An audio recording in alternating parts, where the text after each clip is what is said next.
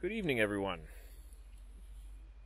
We are at the start of our next week's herping, and I've just started a walk here along this wall, and looky what we have here. That is a many-banded crate. A little bit bright, I know, but yeah, kind of a cool start. We're not going to mess with him too much. He's going to probably head off in there anyways, but let's keep walking, and we'll see if he doesn't come out for the pass back. But good start. It's a bit cooler than I'd like, but it rained today, so that's going to be helpful. And we're going to give it a good shot tonight. So we'll check back in with you either on the way out, if we haven't found anything, to have another look at our crate friend, or hopefully with something else. Alright, guys.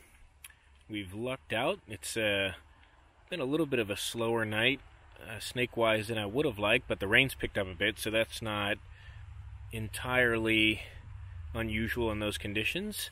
But persistency does pay off with a new species for the vlog. This is a golden kukri snake, genus Oligodon, species Cinereus. These are not a very common species in Hong Kong, or I shouldn't say that. They're a largely fossorial species, so they're not very commonly encountered. But this time of year, they're a little bit more common out and about. And they're a super interesting little snake. Now, there's two species in the Oligodon genus in Hong Kong. One is the Taiwan kukri, which is a bit more browny, yellowy color. And then there's this one, the golden kukri, and they're morphologically somewhat similar. They have these little shovel heads and kind of stockier bodies and pointed little tails. And like most kukris in the genus, I think maybe all, they also have a very sharp rear tooth that the Taiwan kukri snakes use for cutting into eggs. But the golden kukri doesn't seem to use as much, and the tooth may not even be anywhere near as big, relatively speaking. And it's documented that these are actually largely insectivorous snakes. So they'll eat spiders and crickets and things like that. So actually pretty interesting species. And unlike their larger cousins, the Taiwan kukri, these are also relatively reluctant to bite. And I don't recommend ever handling a kukri because they can give you a pretty good slash, even to the extent you might have to go for stitches. But these guys are not quite as quick to do it. So I can give you a quick little view of the ventrals here. Unlike their cousins, the Taiwan kukri, they have uniform colored ventrals. The Taiwan kukris can have a pink colored belly. Let me fix the lighting here a little bit. Goes. But you can see there they have a pretty tiny little head that's pretty good for foraging, and yeah, they're just a really interesting little snake, and again, not one that commonly encountered, so pretty happy we stuck with it. And let's see, are you going under? Yeah, he wants to get under the leaf litter. Yeah, I'm going to try and get some photos of this guy because he's really cool. That's an interesting little defensive behavior, est right up. Yeah, we'll get some pictures and maybe share some here. And maybe I'll link some species info as well. But really great end to the night. All right, buddy. All right. There we go. Let's try and get a view of his head here.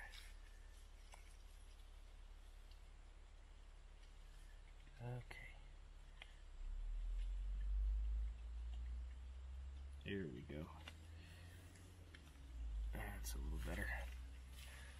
Alright, well, we'll let this guy get on with his evening after the photos, and probably get back with you guys again tomorrow night.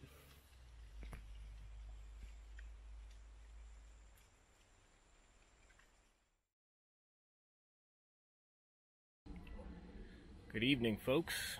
It's been a long, unproductive week, but fortunately, we've got a decent find here. the same weep hole we were earlier this week with a little many-banded crate. I'm on a bit of a busy road here, just like last time, so I'm just going to leave this guy alone and keep moving. Probably the same one anyways. But yeah, it's been a slow week, so struck out pretty much every night, so this will be one of the last nights of the week, and we'll see if we can't come up with a few more. Check back in if we do. Well, we haven't been able to come up with any other snakes. It's been real cold this week, so I guess it's understandable, but I did manage to find this pretty cool long-legged centipede. They're pretty big guys when they're fully grown like this one, and they're really, really fast. Try and give you a sense of scale, though he may take off or go at me if I do. But there you go. Pretty chunky guys, really, really long legs. Like I said, really fast.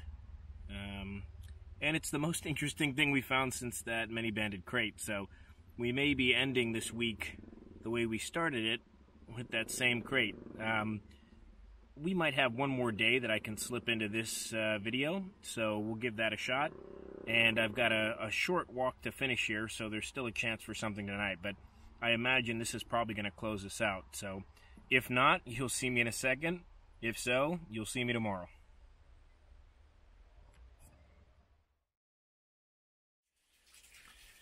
Alright folks, we're out for what's going to be our last night of herping this week, and we've come across our first snake here, which is a pretty little Anderson scream snake. And this one's kind of cool. It's got some pretty detailed black flecking on it.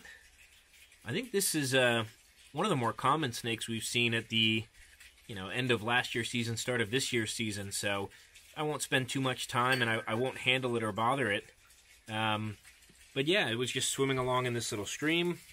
It's a decent size. There's the tail. Yeah, really cool one. It's flecked all along its body with little black flecks. One of the more ornate ones I've seen so far, for sure. And this one has its head up, which is always very fun. You can see there. Tongue actively flicking. Not really sure what all this means. Maybe it's looking for a mate, maybe it's looking for food, but it's super active right now. It's the time of night where we'd expect that. Really cool to see the head up and the tongue flick. Just a very cool snake to find. Alright, we'll see if we can go find some others. Alright everyone, we've got our second and what may end up being our last snake of the evening. We've got a common wolf snake here. I can't remember if we've had one of these on the vlog yet or not. I can't remember one, so maybe this is a new species for the vlog, so maybe I'll give it a quick intro. This is one of 3 species of wolf snake in Hong Kong. This is the common. We also have the banded, which is quite rare. And there's also the Footsing's wolf snake. Small. This is a full-grown specimen. You can see here, maybe with my hand, they're actually not very big at all. And they're kind of interesting. They've got a maroon-colored body, and they have this greenish-yellow mottling that runs the length of the body. A little bit of a collaring at the back of the head with that yellow coloration. And like the other wolf snakes, but on a smaller scale, they have these small wedge-shaped heads, which is not uncommon on a lot of these subfossorial species like this. They have really nice pearlescent ventral scales as well, which is pretty neat. And as their name indicates, this is a pretty common species to find in Hong Kong. But it's been a bit of a rough week for finding snakes, so pretty happy we came across this guy. And who knows, we've got a little bit of a walk out, just a few hundred meters or so, maybe a little bit less than a kilometer. So I don't expect any more. Happy to find this guy, and he may close us out, but we'll pop back in and show you guys if we find anything else.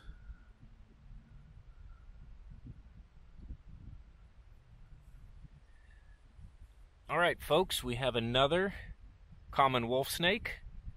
Looks very similar to the last one, but further up the trail, so definitely a different one. We've just talked about these guys, so I won't rehash what we've already said, but yeah, great little find.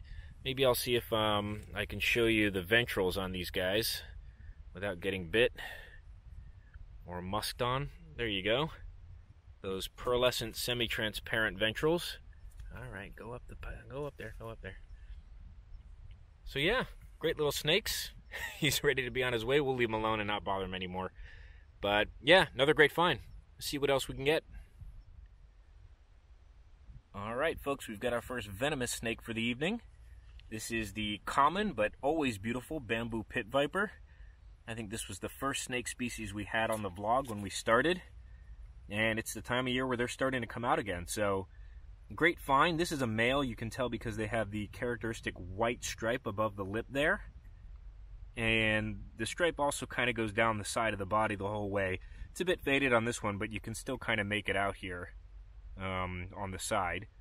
And like all bamboo pit vipers, they have a pretty distinct orange colored tail there. And yeah, very pretty little snakes, quite common to find. But since we've had such a slow week, I'm pretty happy that we actually bumped into this guy. Actually, my buddy I'm walking with spotted this one, so he's turning into my lucky charm tonight. We'll see if we can maybe grab a few more on the way out. We're having a strong close here.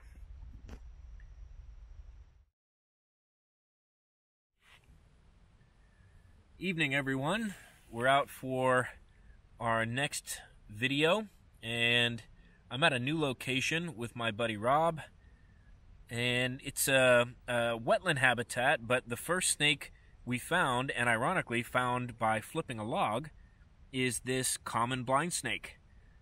So these have been featured on the video before. I won't talk too much about them, but they're our smallest species of snake. They're fossorial snakes. They eat ant larvae, things like that. But we're going to put him back under his log and keep going because we're only a couple minutes into our walk. But it's quite cool and dry, so we're pretty happy we found anything. We weren't planning on getting any video tonight. But great start. We'll keep at it and pop back on if we find anything else here.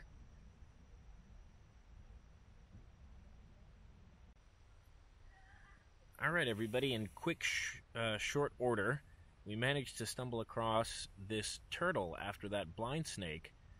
And my buddy and I are generally familiar with the species here in Hong Kong, but we're not local turtle specialists, so not entirely sure how common or rare this species might be. We're pretty sure it is a Chinese striped terrapin.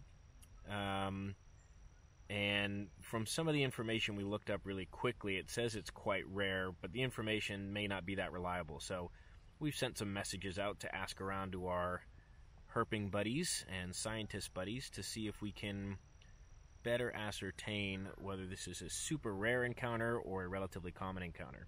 Either way, we're going to do some quick photos and video just to make sure we document it, and then we'll go ahead and let this one on its way. Pretty sure it's a female, actually, but you can see here a little bit some of the stripe pattern on the head, though she's not coming out.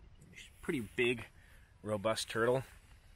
I assume this is full grown, but we'll learn more in a little bit. So if she comes back out before we let her go, I will make sure we film that so you can see the body a little bit better. And if we get any good shots, I'll try and include those as well. All right. Check back in a minute.